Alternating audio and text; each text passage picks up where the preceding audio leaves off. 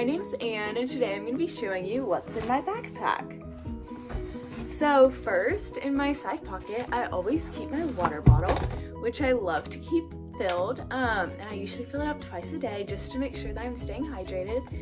And then secondly, I have my graphing calculator, because right now in math, we're working on graphing equations, so that's always good to have. And then next I'll start with my big pocket. So first I have my Norton Anthology, which is basically a big collection of like books and poems from 1865 to present day. And so right now we're working on a poetry unit, so we're reading a lot of poems out of this book.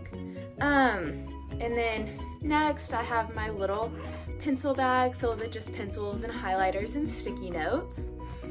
And then I also have my little bag full of cords, which I basically keep my headphones and my chargers, just in case my computer runs out of battery one day.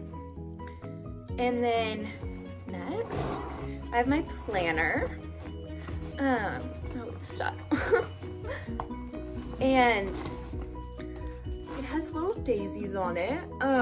This is my absolute favorite planner, and I write down my assignments daily just to keep track and organized. So here, like, I always like to keep everything that I need to do just to make sure I complete all my assignments on time. And then next, I just keep a bunch of spirals for each class to just write down notes, since I love to take my notes by hand. And then I also have some folders. This is my homework folder where I keep all my assignments so they don't get lost and I complete them. And then lastly, in this pocket, I have my Spanish textbook since I had Spanish today. And then next we'll look in my smaller pouch.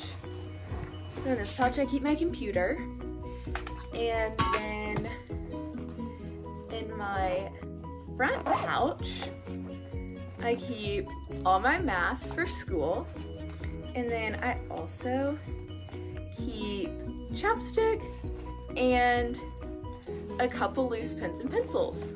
Thank you guys so much for listening, and that was this episode of What's in My Backpack. Hope you enjoyed.